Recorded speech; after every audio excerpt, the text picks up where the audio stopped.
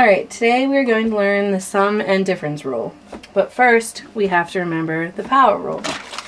And the power rule is the derivative of xn dx equals n xn minus 1.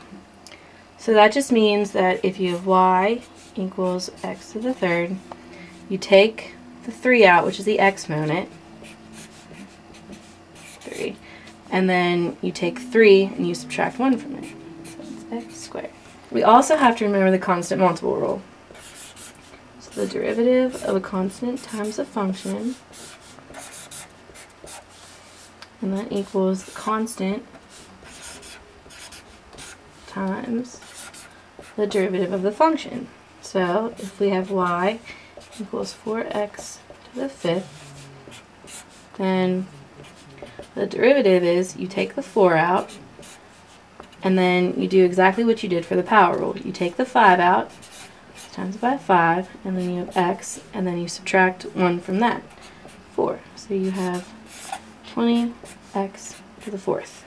Now that we know the power rule and the constant multiple rule, we can do the sum and difference rule. In this one we have a negative exponent, but it's the same concept. Take the derivative. You have 7 times a negative 1, so it's negative 7. And then you have negative 1 minus 1, which is just negative 2. And then for this one, you take the 2 out, and then you have 2 minus 1. I hope this video helped you with the sum and difference rule.